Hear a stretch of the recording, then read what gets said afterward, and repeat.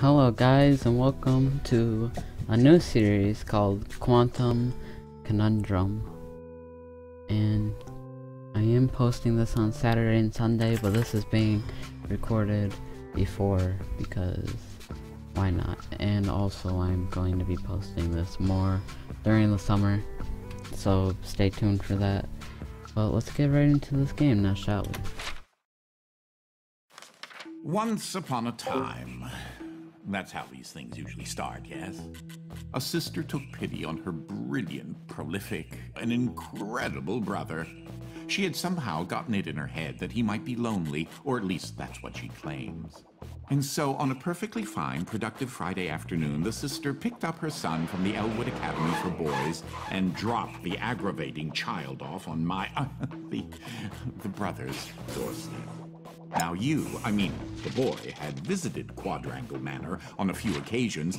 Each time was complete with a grand entrance from the brother, who was in fact a professor and inventor with a profound and soaring intellect. With each visit, the inventions he exhibited became more slick and cutting edge. The boy eagerly awaited the revealing of the professor's latest contrivance, but this, the most captivating of visits, started a bit differently. Well, let's see here. If I configure the transdimensional velocity regulator at approximately 0.887 microseconds past the... Oh, you're here? I have the most incredible invention to show you this visit. Unfortunately, I'm a bit... indisposed at the moment.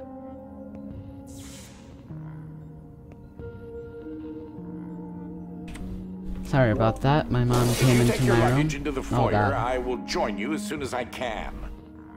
As I was trying to say, my mom came into my room and she's like, "Hey, why do you not have the window open?" Well, first off, it's because you guys will probably hear a bunch of dogs barking, and I don't want to hear that either.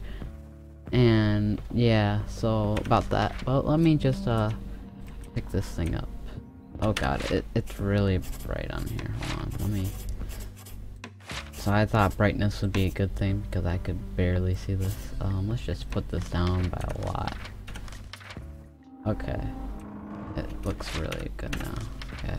Where was I supposed to put this?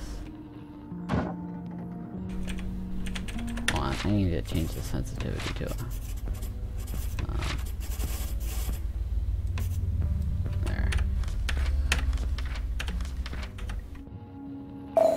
There we go. Okay, let's grab this. Oh, you confounded machine. Ugh.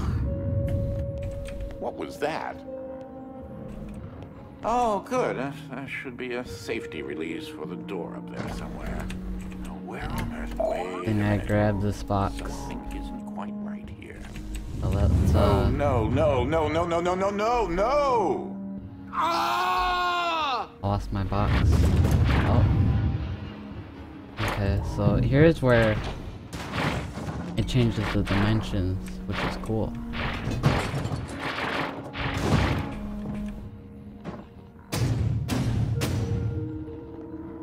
Yeah, so this game's pretty just happened. cool. I'm not entirely sure where I am right now. The security uplink on my watch still seems to work, so I can see you and... Hello? You can hear me, right? Jump around a bit if you can. Ah! It seems as if I can still tap into the intercom system. Well, I most certainly can do better than this. Testing. There. Ha! Much better. Now, what in the world are you doing here? Were you supposed to be here today? No matter. Well, judging from the current underwhelming amount of light in this room, we're still on backup power. My head is killing me. It seems as though I now possess a rather large epidural hematoma. A bump on the head. Do me and yourself a favor and head to the front hall. There's a way to restart the power grid. Last I remember, I was in the new technology sector, and then... I don't know. I do think the failsafe was tripped accidentally. Unfortunately, the front door will remain in lockdown until you can restore the power. Oh god, that just lagged out my game. Probably shouldn't do that. Let's just lag it out some more. Why not? Okay, let's go into here. Yeah, I'm getting a full 60, and then it will just go down if I just move something. But you guys. If you head over to my office over on the left, you should be able to restart the manor's power grid. Okay, I'll head over to your office. Throw that switch there. It should be the one. Throw it? Okay, Well, that wasn't as effective as I'd hoped. You'll have to reactivate the generators in each sector in order to lift the current lockdown. 0% completion. Okay, let's go. Take the glove in the box with you. I wish you could see my facial expression right now, as I am not pleased. What you are holding is an early prototype of the interdimensional shift device, or IDS device for short. It's one piece of my latest invention that should come in handy. Get it? You know, because it's a glove.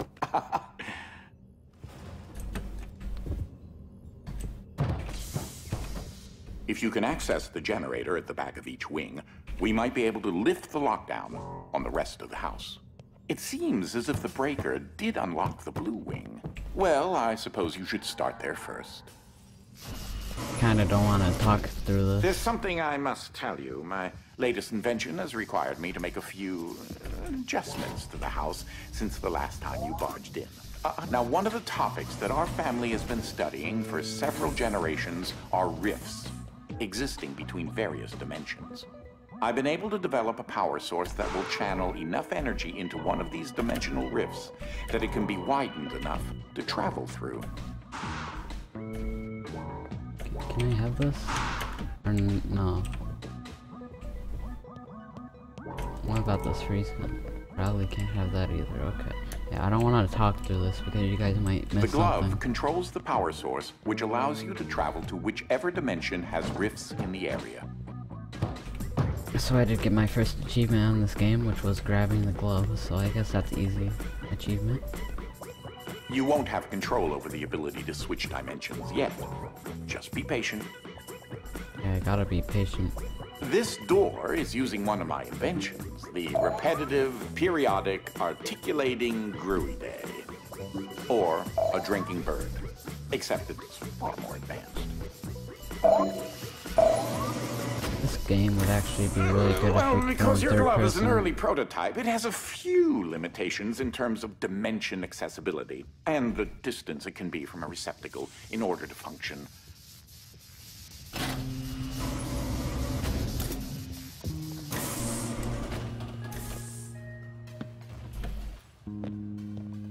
You just ever so slightly touch the spacebar, it'll just jump. This is such an early experiment with dimensional shifting, so I decided to have it triggered remotely with the drinking bird. Instead of operating a door, the bird will trigger a dimensional shift. Okay.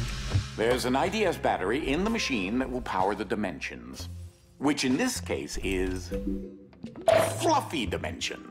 In addition to Fluffy being embarrassingly adorable, it's also rather useful because everything is 10 times lighter than normal.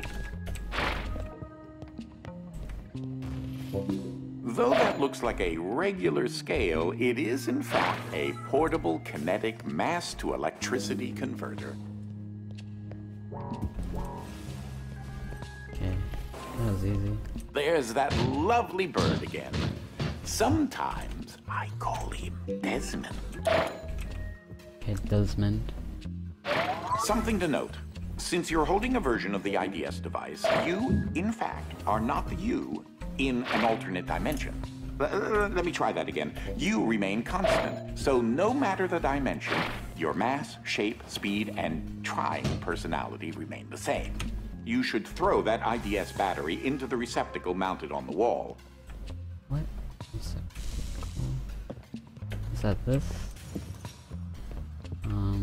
Oh, right there. Ah, I see. That receptacle will distribute the power source around the room, allowing you to now use your IDS device to switch dimensions at your leisure. Ah, there we go. That's actually really cool. So, the reason why I bought this game is because I saw Nanners play this in one of his old videos, and I really wanted this game, but, never got to it. So, I bought it, and I never played it, and now I'm playing it, so here you guys go. As I mentioned, dimensional rifts in the manor are magnified by the stabilizing energy from the IDS receptacle and batteries. This is what enables you to slip between dimensions when you're wearing the IDS glove. I'm glad I can't take damage, because that would take a lot from falling. Ah, that's Dolly. Dynamic Object Linear Ligation Interface. To you, a cloning device. I like my house just so. So I decided to add functionality to her to keep everything consistent. Oh, okay. I'll need to tune that later. Just put this right here, right? Yeah, okay. Got this. Move this. That. Can I break that?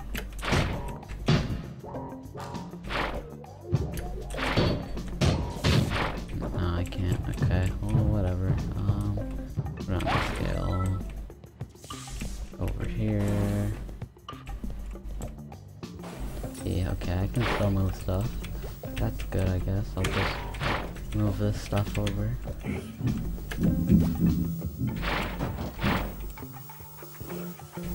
These are my own particular hybrid safe. beams of carbon dioxide and neodymium doped yttrium aluminum garnet lasers using an alternating ray configuration. Gives them an extra Did you guys kick. just see a cat or a dog? Something? I keep trying to use E. Okay, where does this go? Do I have to throw this?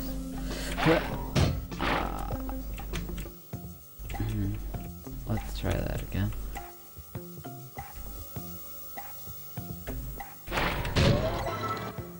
I got it, and then it fell back down. Let's try this again. What?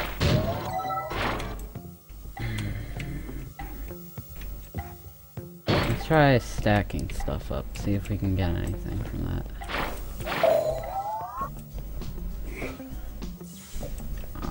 Okay, so that does destroy the safe. Let's, this stuff over.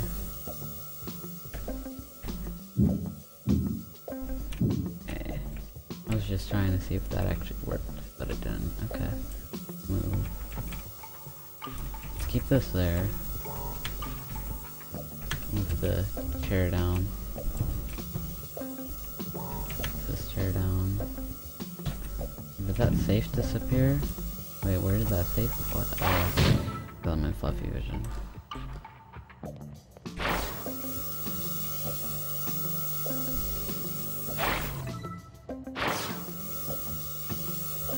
Okay, let's just move this stuff closer.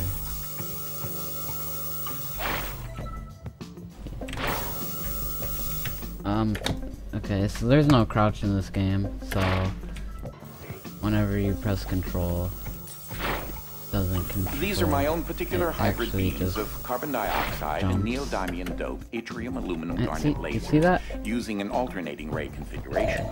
Gives them an Let's try extra this again. kick. Let's try putting these right here.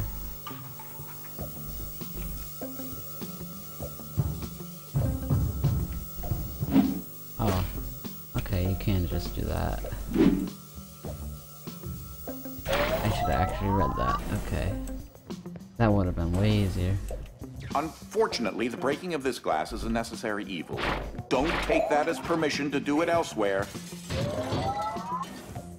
What about in here? What's in here? Oh, I have to do it anyways. Okay, let's grab the safe.